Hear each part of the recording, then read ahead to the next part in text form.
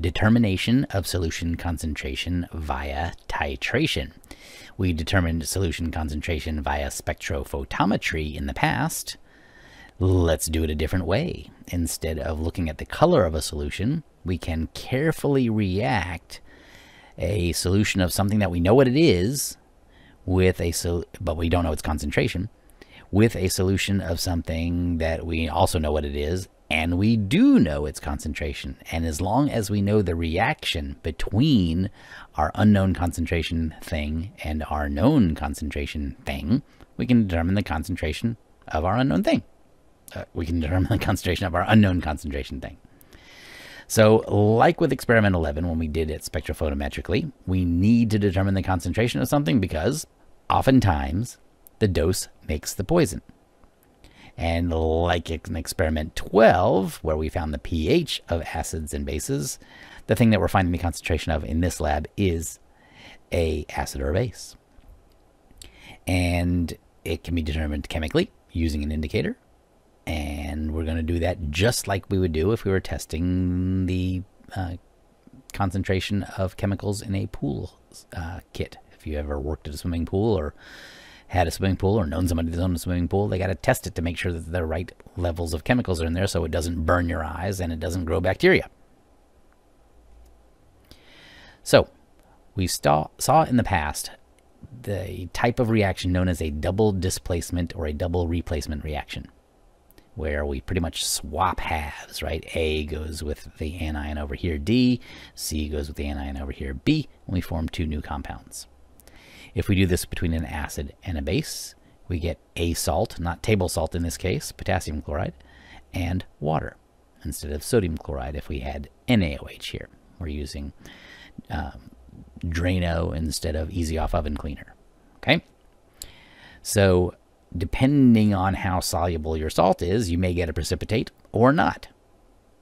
But certainly we are doing a neutralization reaction. We're reacting an acid with a base and ending up with a salt, which is neutral, still an electrolyte if it's soluble, and water.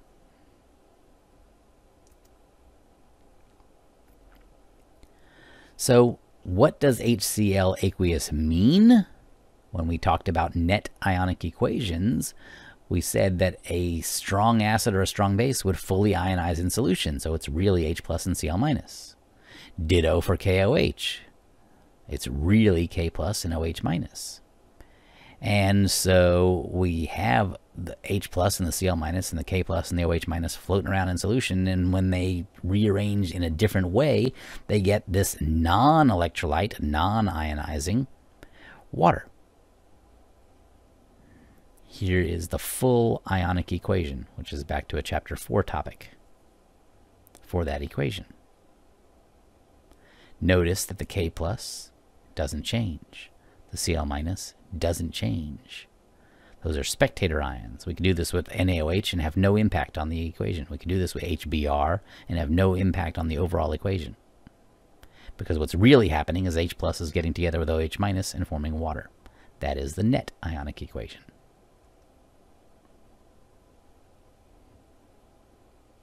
K plus and Cl minus are unchanged. They are spectator ions. They are not part of the net ionic equation, which only shows the things undergoing change. The H plus and the OH minus forming water. So a titration is doing that kind of a reaction. You can do a redox titration. You can do a precipitation titration. There are a lot of other types of titrations that we can do with known reactions. We are doing an acid-base titration by carefully reacting acid and base together until we find that the reaction is exactly completed.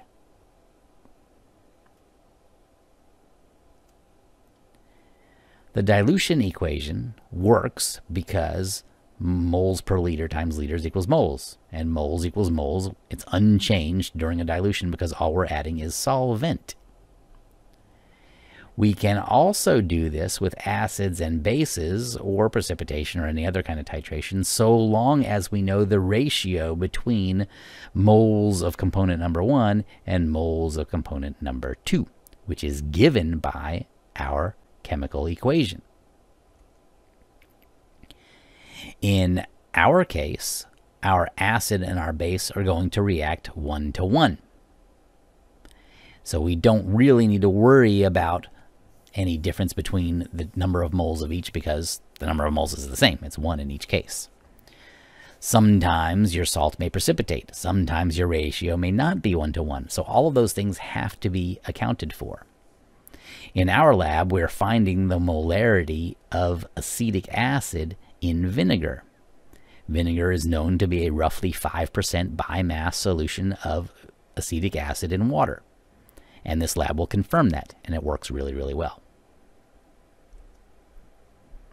So here we have our titration equation, which is pretty much just a adapted version, a changed version of the dilution equation, taking into account the fact that we might or might not have a 1-to-1 ratio.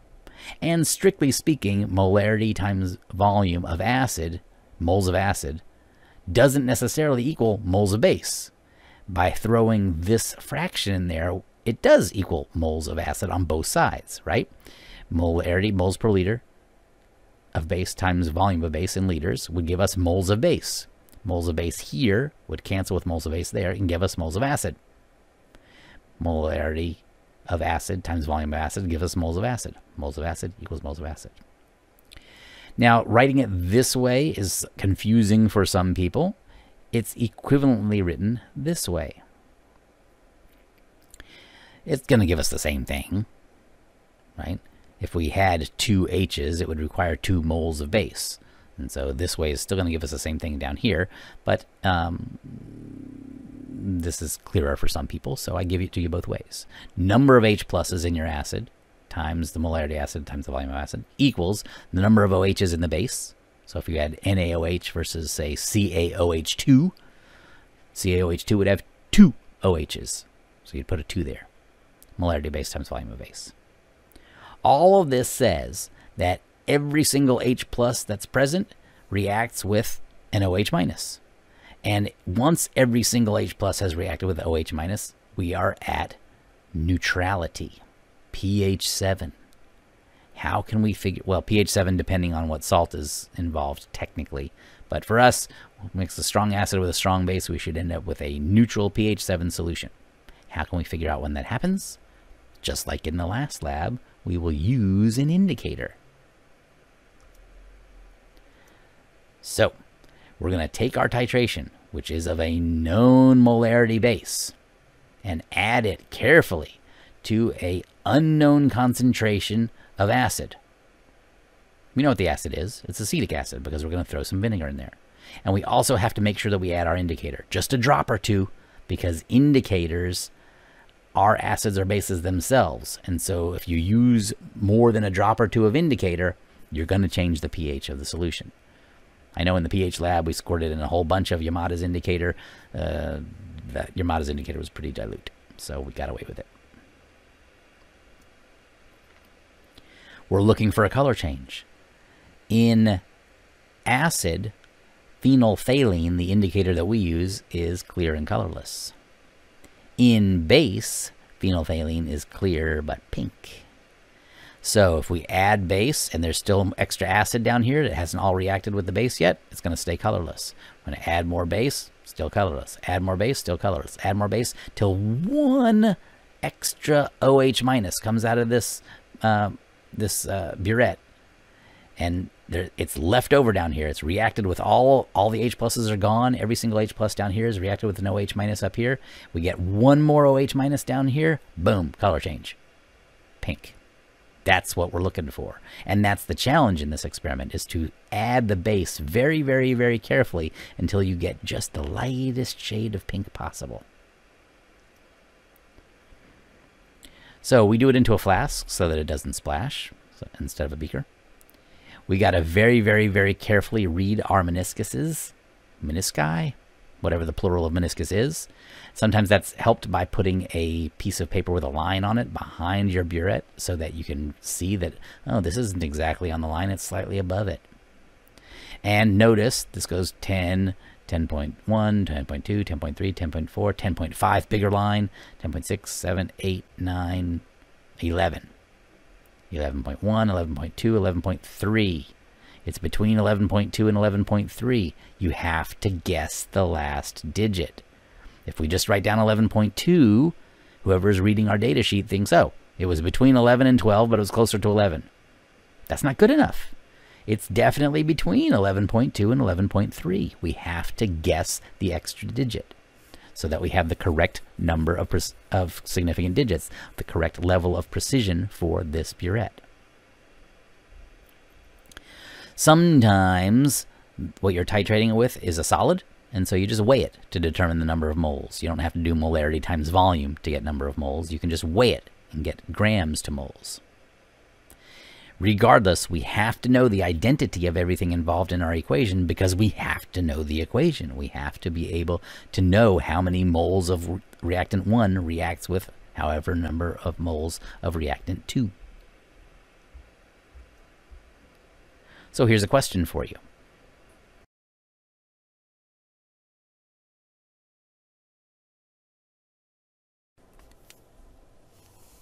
So things to think about in the lab. You have to rinse any drops of base stuck to the sides of the flask down into the solution. Adding extra water doesn't matter. How come? Because you're not messing with the amount of solute. You're only adding extra solvent, and solvent doesn't participate in the reaction. You need to make sure that you understand whatever version of that titration equation you use, why it works.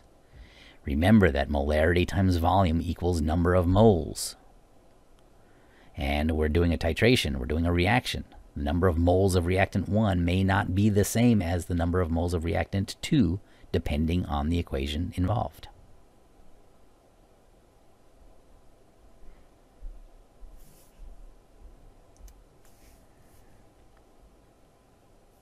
Things to think about theoretically if we want to explain some error. There won't be much error in this lab. It works very, very, very well. But think about what happens when carbon dioxide from the air dissolves in water. We mentioned this in the pH lab. You get carbonic acid. So if you leave your solutions out long enough, carbon dioxide is going to dissolve in them, and it's going to make the solution more acidic. If you add too much base and you get a dark pink indicated solution instead of a light pink, how does that impact the amount of acid that is apparently in your solution instead of the amount of acid that's actually in your solution? What if the base doesn't actually go into the flask, if it sticks to the side of the flask, or if you spill it outside the flask? And you keep going until it turns pink, but not all of the base went into the solution. What's that going to do to your apparent concentration of acid? I leave you to discuss this further with your instructor. I hope you enjoy the lab.